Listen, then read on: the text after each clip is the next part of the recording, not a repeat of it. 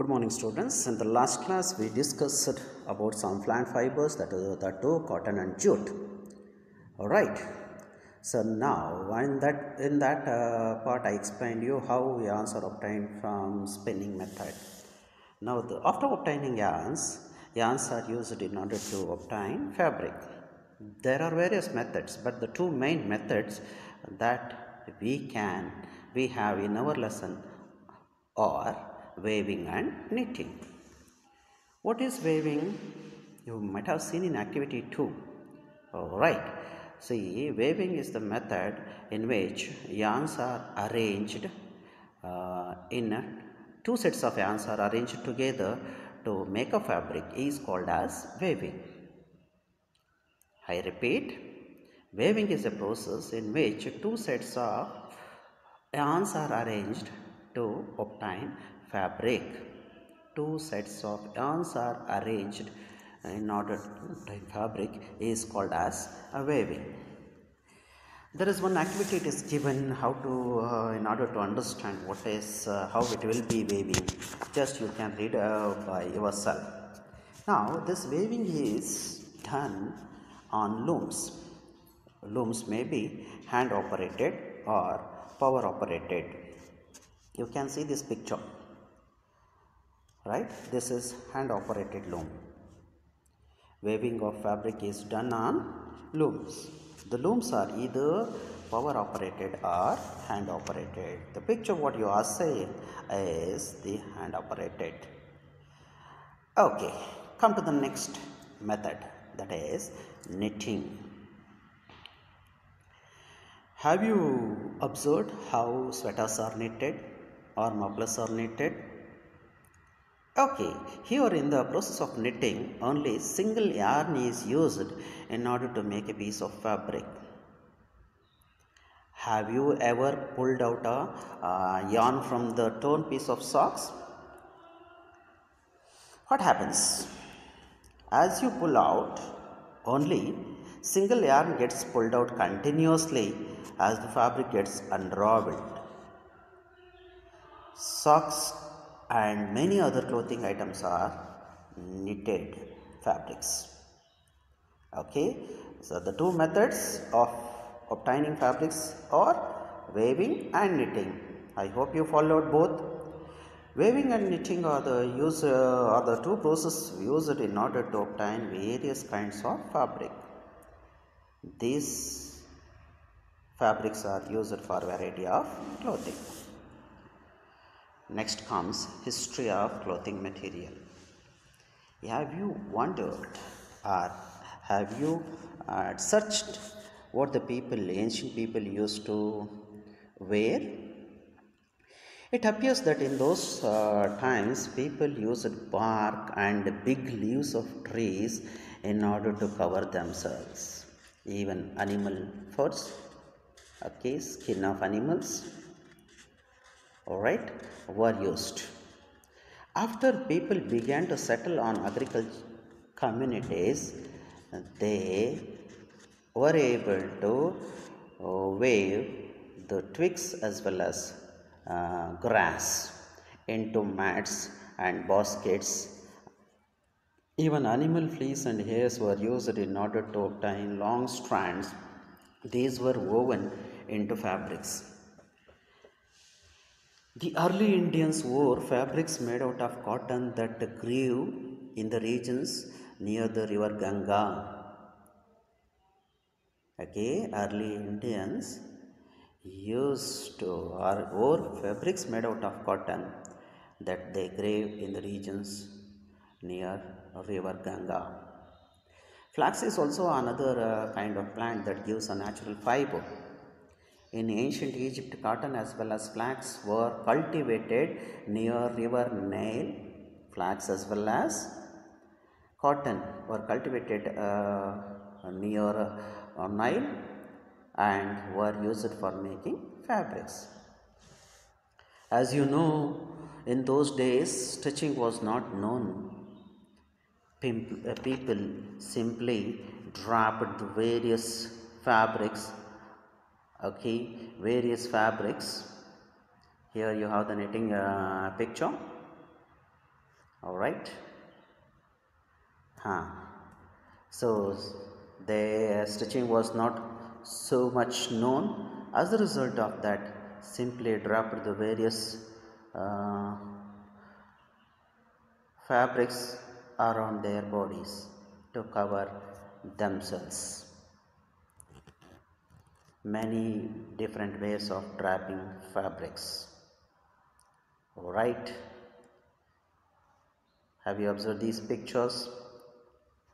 I hope you got how was the ancient times clothes was used.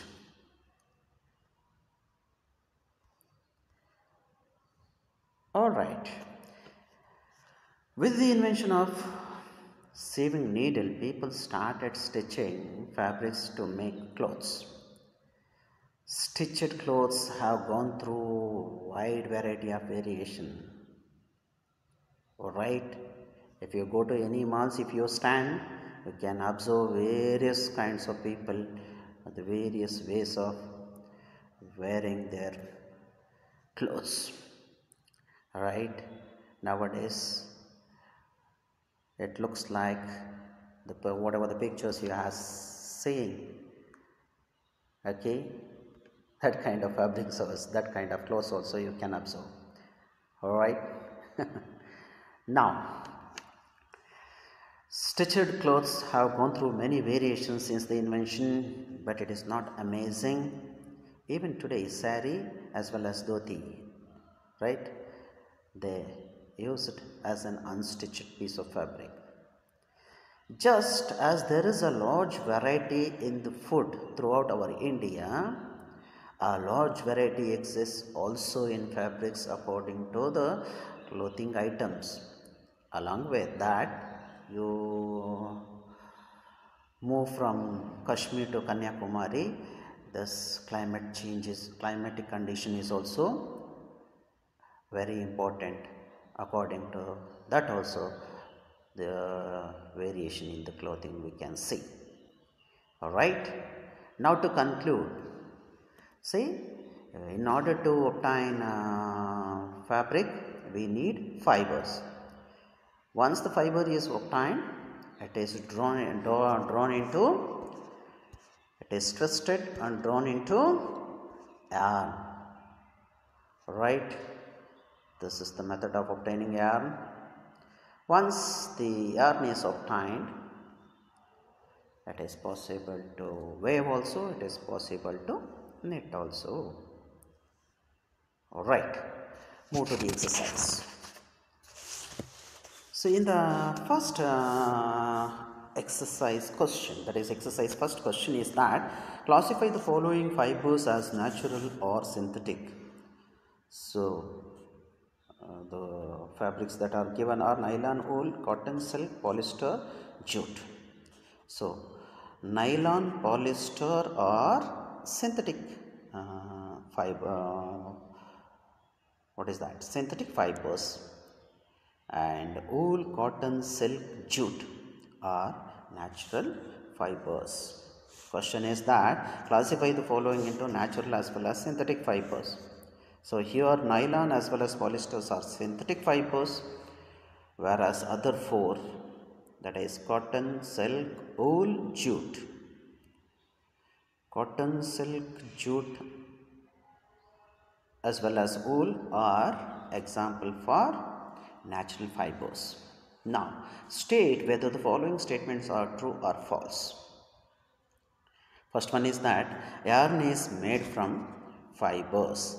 Yarn is made from fibers. Here, yarn is made from fibers. It is true. Spinning is a process of making fiber. Spinning is the process of making fiber. It is false. Why? Spinning is the process of obtaining yarn from fibers. It is not to obtain the fiber, right? Jute is the outer covering of coconut. No. The process of removing seed from cotton is called as ginning. Yes. You have the picture, I think, here. Alright, the process of removing seed from the cotton is called as ginning. Weaving of yarn makes a piece of fabric true. Silk fiber is obtained from the stem of plant. No, it is obtained from the cocoon of silkworm. Alright, next. Polyester is a natural fiber. No, it is artificial fiber. Now come to the next main. Okay, there you have fill in the blanks. Plant fibers are obtained from cotton and jute. Animal fibers are dash and dash. Animal fibers are dash and dash. It is given. You can give wool and silk. Animal fibers example. Okay, wool and silk. Next. From which part of the plant cotton and jute are obtained? As I told you, in the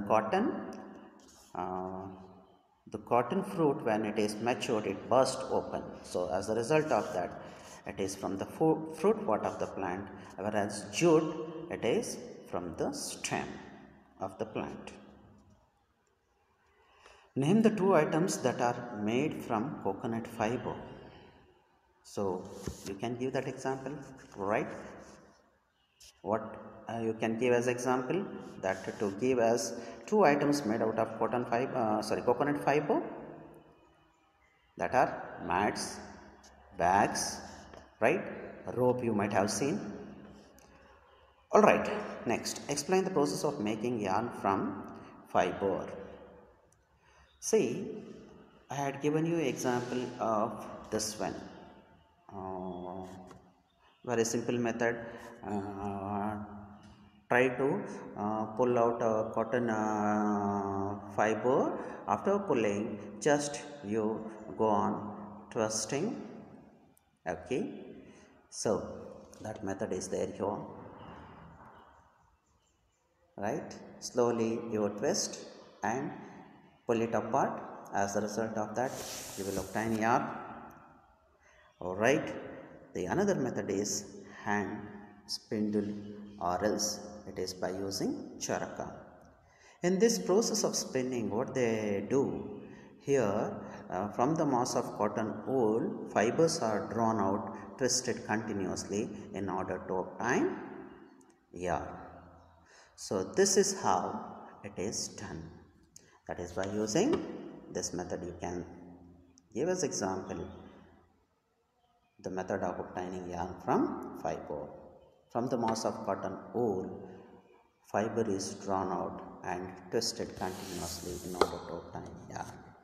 So this ends this lesson, fibers to fabric, and this lesson is there for your midterm examination.